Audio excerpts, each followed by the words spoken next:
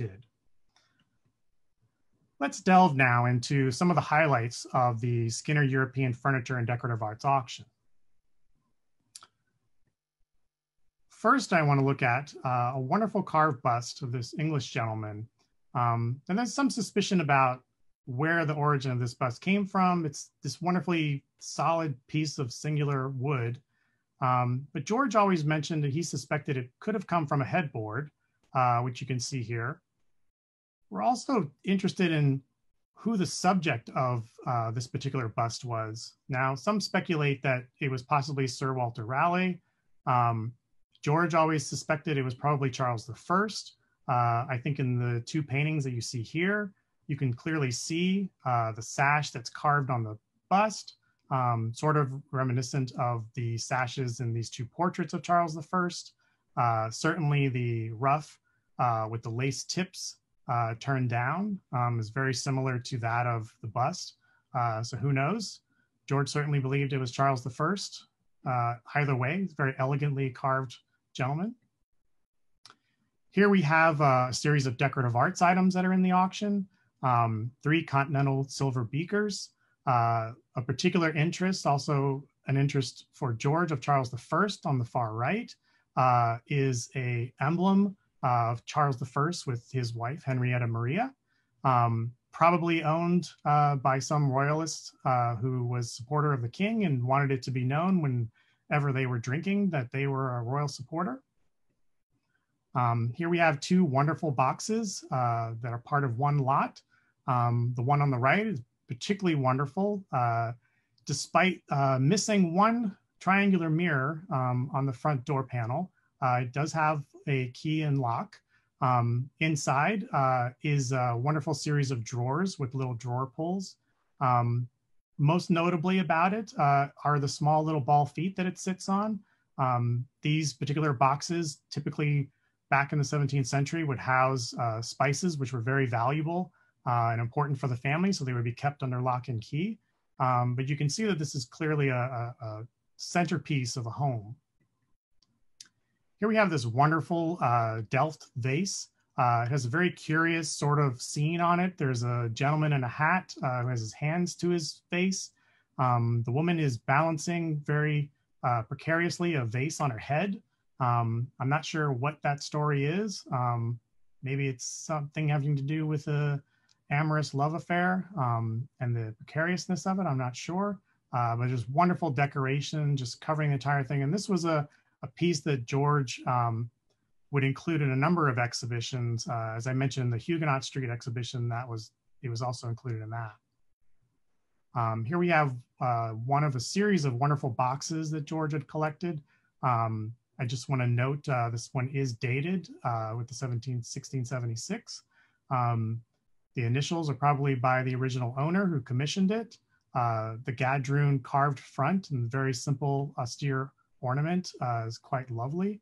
It has an original hasp, it looks like, at the top, and it still has the keyhole. Here's another wonderful slant top box. It appears to have original hardware. It has also initials of a former owner, MR, at the very top. Suspect it's probably Dutch. It looks like it has these tulip carved foliates at the bottom of the frieze. Here we have a wonderful lot of 4 tobacco boxes.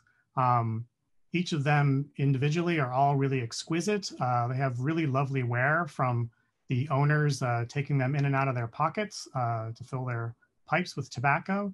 But the one on the upper right is the one that's, to me, most interesting. It has this large, wide frieze of a kind of landscape, and it's hard to tell in all of the Baroque ornament, but in the bottom left, there is a figure that's sort of sitting at the shore, and the text, which is somewhat difficult and worn away to make out at the very center, has a reference to America. So it's possible this person was a sailor who traveled between Holland and the Netherlands and down to perhaps the Caribbean. Another series of tobacco boxes, really wonderful, each and every one of them. The one on the bottom left is of particular interest. It has this central figure, which is perhaps a soldier. And to the right is a doorway with what looks like a commander or some militia standing behind them. It looks like he's being called away to war. But sadly, his wife is still in bed in the back on the left, saying farewell. Here we have a series of wonderful candlesticks. Again, many of these, the majority of these were featured in the Wick and the Stick exhibition. Of particular note in this lot is the central one with the barley twist stem and the square base. The stick at the far left with the 3 feet triangular base and the very high drip pan is a really wonderful example as well. They all have a wonderful wear to them.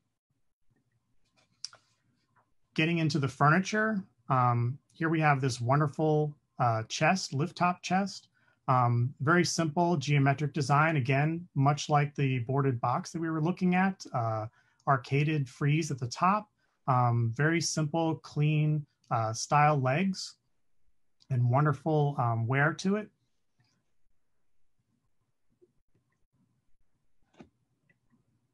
The next chest we're looking at, this probably was a wedding gift of some kind. It's got a wonderful carved 70, possibly 1670 motif along the top frieze.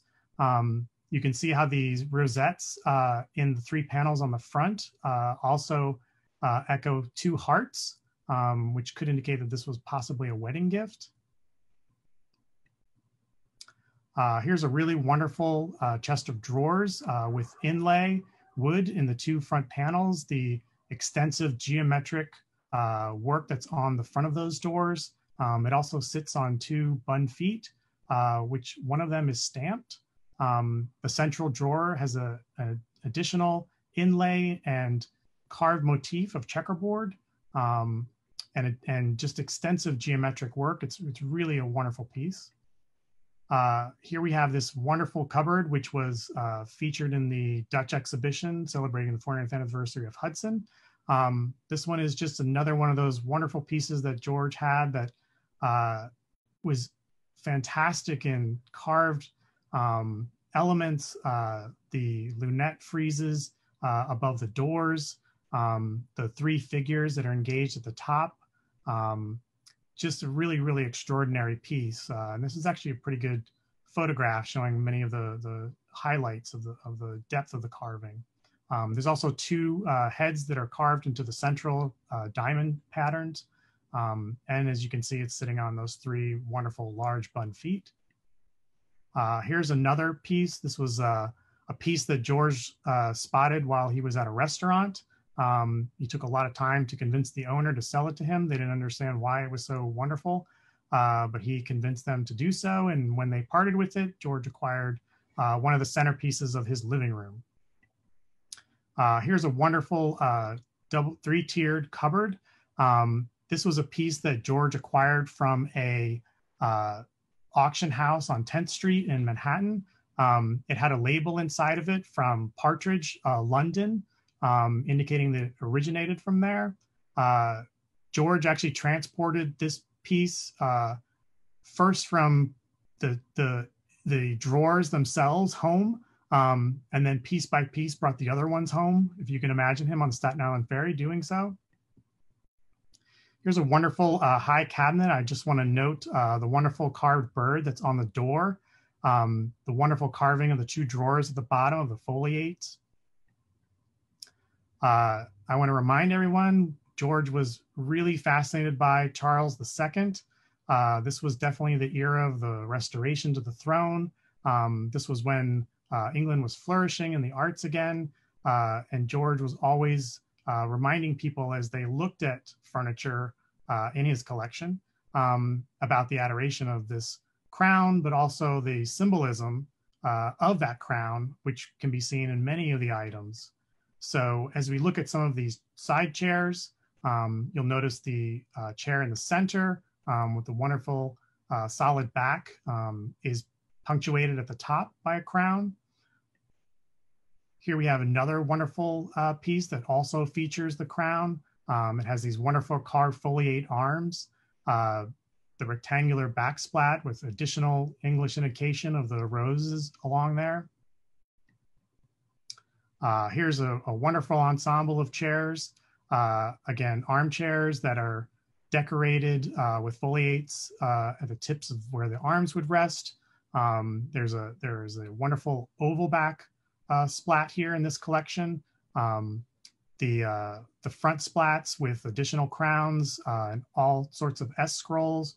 The chair in the far back on the right has a wonderful putti, as well as what look like rosette finials at the top. These are two of George's favorite chairs, two Daniel Moreau styled. You can see the perforated carved backsplats with a sort of urn and really exquisitely carved foliates all throughout. The serpentine stretcher at the base with the sort of inverted finial. This was also a very modest looking piece, but one of George's favorites. When he went to the Brooklyn Museum, he was learning more about this period. He always admired a particular bench that was in the Schenk House. So he was very excited when he found this piece. The frieze that you see at the top of the base is sort of the most decorative element of the entire thing.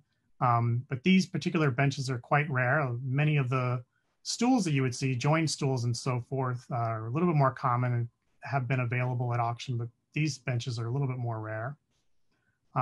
Here we can see some of those joined stools. We have some caned examples, as well as a stool that George was particularly fond of in the back left, which had these ball turned legs, a really wonderful stool piece. The bed, the magnificent bed.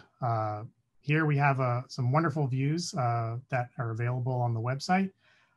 You can really appreciate the scale of it, the real decadence of it. These gadrooned columns that support it, but they're Corinthian tops. Additional carving down at the foot. That headboard with the garter of the Knights of St. George. You can see the engaged figures on the right, as well as the iconic lion head of English rule. Of particular interest about this bed, when George first acquired it in the 80s, he was inspecting it and looking through it. And he noticed that there was this label on top of the bed. And so we only have fragments of what it actually said. We just know that it had something to do with a Lord Cholmondeley, that it was transported. The date is an interesting indication. If it was 1638, that's just a few years before the English Civil War. So we're not sure what this is. This is a good thing for some provenance research to learn more about it, but clearly a very valuable indication of the age of the bed. Here's a better shot of the headboard, and I've inserted the garter, and what you can see are the fleur-de-lis indicating, as well as the lions indicating the era of Elizabeth I. George had some correspondence with some of the Arms College in England to try to confirm this, which they indicated it was definitely something that was used by Elizabeth I. I'm not saying Elizabeth I slept in it, but clearly this bed is really extraordinary in its heraldry. It's extraordinary in its carving, and definitely one of the magnificent things in this particular auction. Paintings, George, again, fascinated by Charles I. This is a really wonderfully rendered image of Charles I in profile, beautiful lace fallen collar. Clearly this was done in some period of time after the Van Dyck portraits that were commissioned of Charles I, which were used for the reason why you see the three different perspectives was because it was a painting that was sent to the sculptor Bernini to try to create a bust of Charles I. Here we see another small intimate portrait of Charles I. Again, wonderful lace collar. You see the sashes. Here's Charles I's son, the second, with this wonderful plumed hat. This was a piece that George had brought to a restorer to start doing some cleaning. You can see what a wonderful piece it is, the lace at the base of his chest. Charles II was a huge fan of these big plumed hats.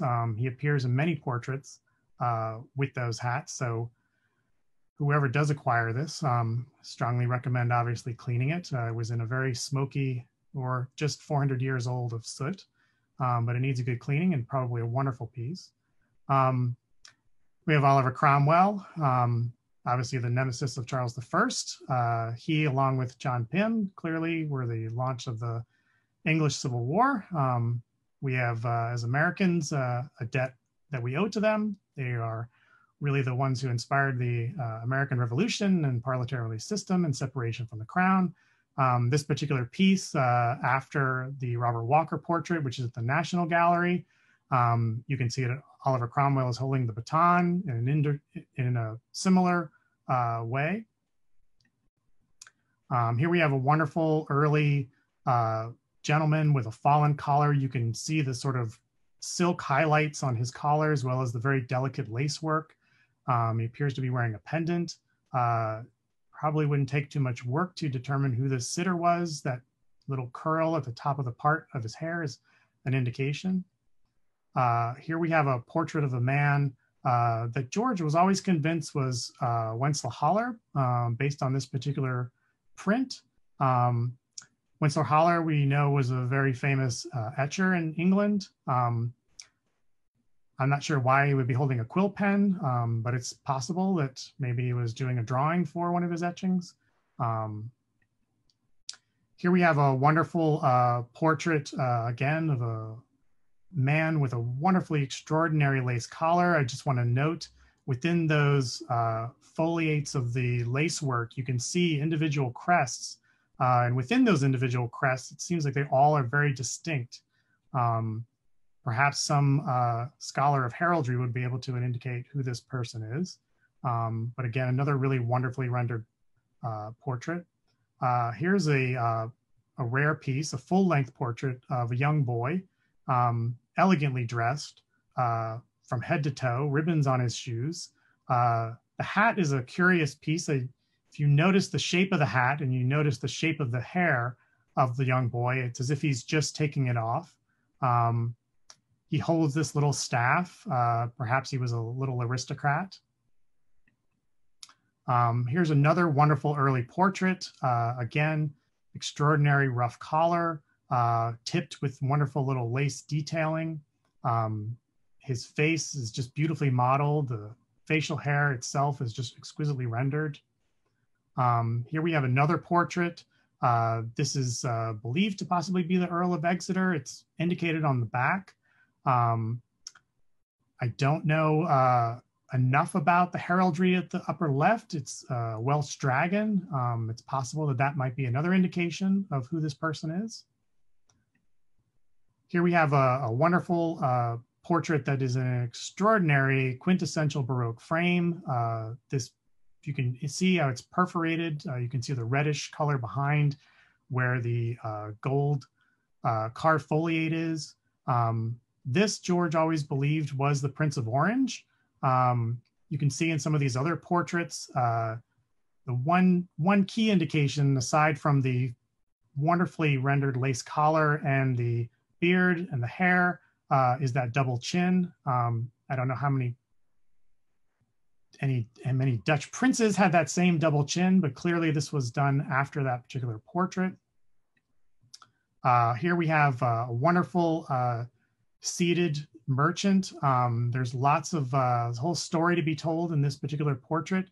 On the table next to him is an orange, probably indicating that he was a citrus involved in the West Indies, in the Caribbean. There's also an indication of his age in the upper right corner. He was believed to be 32 years old. This portrait is dated 1632. There's wonderful fallen lace collar that is tipped with additional delicate lace work. This glove that he holds in his hands, perhaps symbolic of, if he is a businessman, that he is someone to be trusted. He's got his gloves off. You can see his hands. He's saying, I'm someone who can be trusted. I also want to note this chair that he's sitting on. George was particularly keen on always looking at paintings and seeing the elements of the paintings. So this is actually, fortunately, a lot that's in the auction, 2 chairs, which has wonderful twisted stems and arms and a front splat. Here we have an extraordinary portrait of very beautifully rendered Ruff, possibly Thomas de Keyser's school of. Another wonderful piece, really, really warm rendering of the face and the facial pier, the S-scroll collar, just very lightly, almost a wet paint application. There's a wonderful lot of 10 miniatures, each one of them really wonderful and extraordinary. I know George was particularly keen on this one old lady. It was something that, he was really enjoyed the genre renderings of everyday people, aside from the Charles I and the Charles II. But this particular woman is a subject that many artists, including Franz Hals, rendered. So there's some indication that this is a very frequent subject, possibly the drunken old lady at the tavern who's telling all sorts of tales of yesteryear. Here we have a really wonderful piece, very tightly cropped, of a gentleman. George was always in love with the translucency of the fabric of the fallen collar, where you can see the belt rendered through that. Just really a wonderfully executed piece by a really extraordinary artist. Here we see a piece that is from the school of Gabriel Metsu, holding a pipe. Again, just another everyday scene, enjoying a beverage, having a little smoke. Another wonderful piece, possibly from the school of Jan Steen. Again, just casually taking a puff of smoke. You can see the little smoke rings coming up from the pipe. Here's a somewhat salacious piece. We see at the bottom left, there's a crib. We can't see if there's a baby in it. It appears that the gentleman with his rosy cheeks could possibly be propositioning this woman. There's a rather odd scene happening at the back left. A man seems to be urinating against the wall. Quite the little melodrama going on in this particular piece. Here's a really wonderful barn dance scene. You can almost hear the fiddle music playing. One of the many landscapes that George had, which really just captured that everyday scene in Holland. Here's a piece that, again, sort of a curious depiction of a man who appears to have fleas. He's scratching away furiously at his chest. You see this sort of reminiscent of a Metsu arch, which was a compositional feature of a lot of that painter's work. Again, another piece that is possibly attributed to Metsu.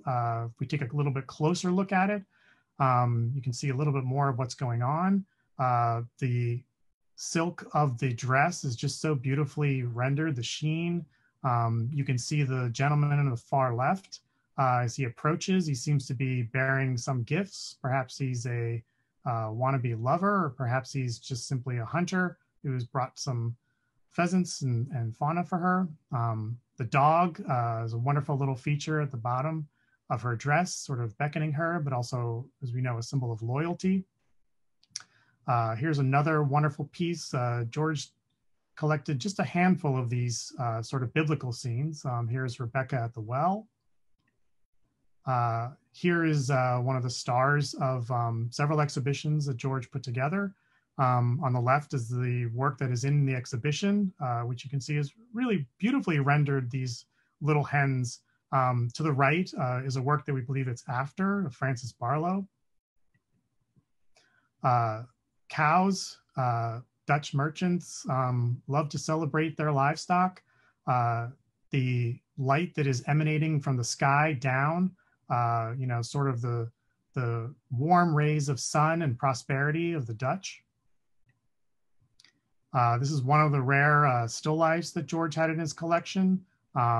Again, sort of depicting, as many still lifes did, the ephemeral nature of fruit being peeled, the wonderful little highlight and glistening of the wine glass. There's a wonderful collection in this series, in this lot, of miniatures. Of particular interest is the wonderful figure on the right. I have hope that that was a very lightweight collar ruff. Looks like he probably might have gotten a neck injury, but clearly wonderfully rendered, and so exquisitely tiny. It's just a wonderful piece of this ensemble. Another one, looking at some of the women in the miniatures. This collection of 6 portraits. It's possible that the one in the center at the above could be Elizabeth. There were many admirers of hers, obviously. So there were many keepsake portraits of her. One thing that George was always really fascinated by was the headdress and the sort of pearls, which we can see here is sort of a indication of that. Here we have a wonderful piece, another symbolic piece. This is after the school of Peter Paul Rubens. This particular still life is wonderful for its stillness. You can see a reflection on the water of how tranquil the scene is. Early morning fishermen. The tree is just beautifully, beautifully rendered. There's a wax seal on the back of a crown and some sort of what appears to be feathers. This is a very jovial little landscape scene with dancers. In the foreground, you see quite the little celebration going on midday. Here we have a wonderful piece that really captures one of those Dutch skies. It's a scene, though, of an ambush about to occur. You can see the village in the far distance. Here's a piece that's about the devastation of a house fire in the foreground. In the darkness and in the stillness is a family just huddled together. Here we see a wonderful one of the seascapes. You see the tattered Dutch flag in the upper left. You see the ship being abandoned and the sailors going away. There's a couple wonderful works of paper. Here, the piece on the upper right of the figures, possibly a study for a painting. There's another wonderful lot of series of famed etchings, again, of everyday scenes of Holland. Again, another series, wonderful scene of rendered things. The red Conte drawings are just exquisite. There's this extraordinary Charles II, the letter, which has a date indicated on it of 1673, and also has a symbol embossed in the upper left. There's just so many wonderful, extraordinary treasures. And I really thank you for your time today to take a look at these. I hope that I've provided a little bit of insight into some of George's things. And let's take a look and see if there's any questions. Patrick, can you see the questions? If not, I will ask you the question. Yeah, go ahead. I seem to be outside of that frame. Okay. Kathleen Matthews would like you to share some of the stories around the hidden gems that he found in unexpected places. Unexpected places. So one item, there's so many. I mean, the cupboard that he found at the restaurant one night while he was dining was one of the really wonderful pieces. There's some items that are not in the auction, but they make for good stories. There was an extraordinary Baroque pulley that was in the Wick and the Stick exhibition in 2010, which was being used as a doorstop on the second floor of an antique shop. That was, just a wonderful little piece. But yeah, so there's many little stories to be told about George's, things. It didn't just come from antique shops or auctions and so forth. I mean, he was always on looking for something, just like when he found that Revolutionary War button in the ground in Valley Forge. Patrick, are there any publications that people could find out there on George Way and his collection and some of the exhibitions? Yeah, if you want to know a little bit more about George, again, there was a wonderful catalog that was produced by Historic Huguenot in New Paltz when he did his period room there. The catalog has a wonderful essay in it. That's still available. I recently got copies as late as last year to give to a friend. I would also encourage you, if you want to know a little bit more about George, there's some great videos on YouTube of him speaking about his collection that are very insightful as well. Okay, a few more questions that have come in. Did George leave research files of his collection? And if so, what will happen with this material?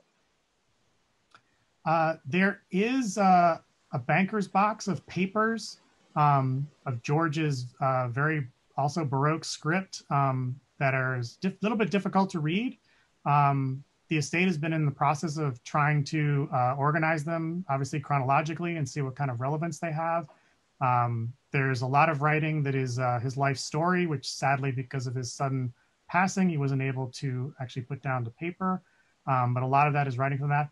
There's some correspondence between, him and other museums and historic sites that's also there. We're hoping to make that available.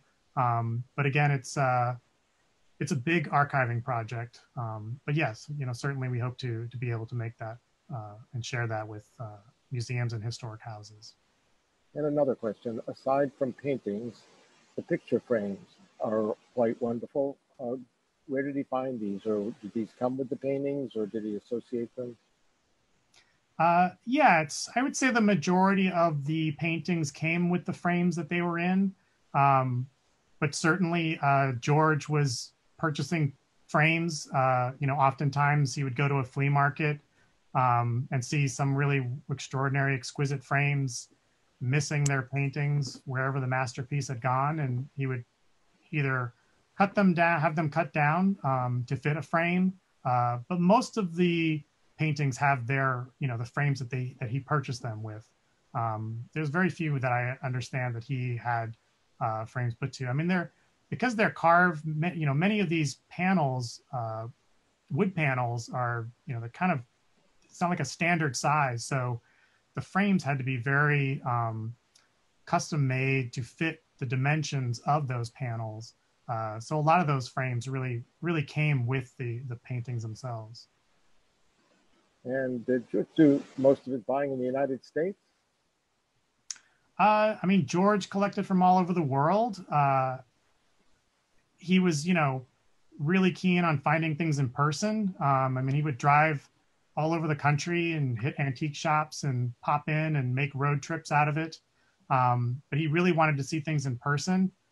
He did buy a handful of things online, but he would really, drill the person who had posted it for additional photos and any kind of details so that he could really determine the authenticity and certainly the quality of the pieces. So there are certainly items that came from overseas. He collected a few pieces while he was there on various trips to Europe and England and so forth, Austria, and in Holland as well. But he always talked about how the vast majority of his collection came from the States, because anything that would have been, collected in Europe, was pretty much gone by then. There's not as many items available as they are in the States. Did he have a favorite item or one that he was the proudest that he found, other than maybe the button? Yeah. The button was definitely one of the rare treasures. I mean, he always said that he loved all of his children the same, that he didn't have a favorite. I mean, he really, that bed is just so magnificent and is undeniably one of his favorites. But there were certainly, exquisite little portraits. I mean, that lot of the miniatures of the women and that old lady, it's, something about that. I don't know, maybe it reminded him of someone in person. He was really in love with some of the miniatures, and he would oftentimes say, "Doesn't this look like Marianne?" or "Doesn't this look like Robert?"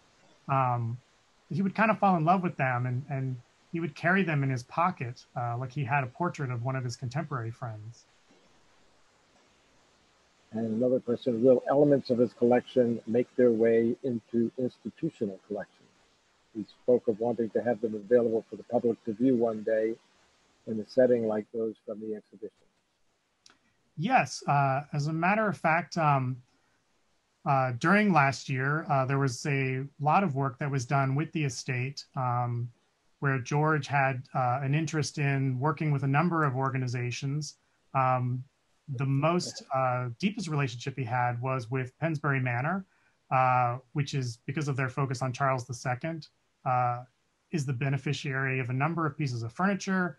They have a wonderful like 3/4 length portrait in the dining room there of Charles II. And then opposite that, there's a wonderful painting that George bequested to them of Catherine of Braganza, Charles II's wife. So Pensbury Manor is certainly one of them. There's also developing pieces that were part of the development of a Dutch tavern at the New York State Museum. The opening for that will be in a couple of years, but he made a small contribution to that tavern room. And then there's a number of other historic houses throughout New York and New Jersey, which have also been some of the beneficiaries from the estate of some select items. I mean, it was really items that were just most appropriate to go to those institutions to really just help tell the story of early America. So someone seems to remember reading an article about George years ago, and that he actually found something in the trash one time. In the trash? Yeah.